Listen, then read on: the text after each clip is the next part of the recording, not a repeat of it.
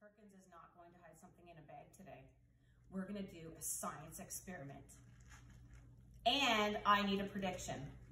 So I'm gonna tell you about it, and then I want you to go on with moms and dads and give me a prediction what you think will happen.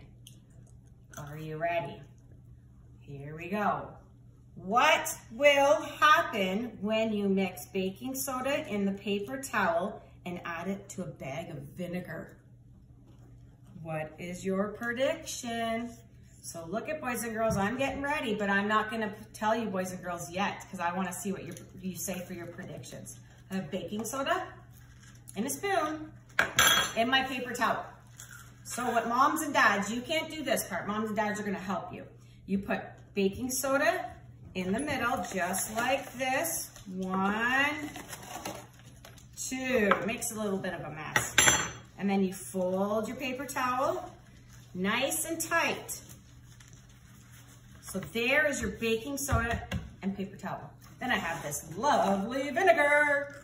So I poured vinegar into 1 cup, and I'm gonna put it into a sandwich bag. Hopefully I don't spill it. Okay, so what I would do, I'm not gonna do it right now, but I would put this in. But moms and dads, you have to be really careful. When you put it in, you can't let it touch.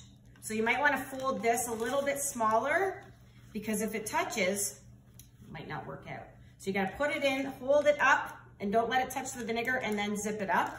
And then what I do is I'm gonna put it in a little handy dandy container and put it down and just step away from it and wait to see what happens. So boys and girls, I wanna hear all of your predictions. See you later.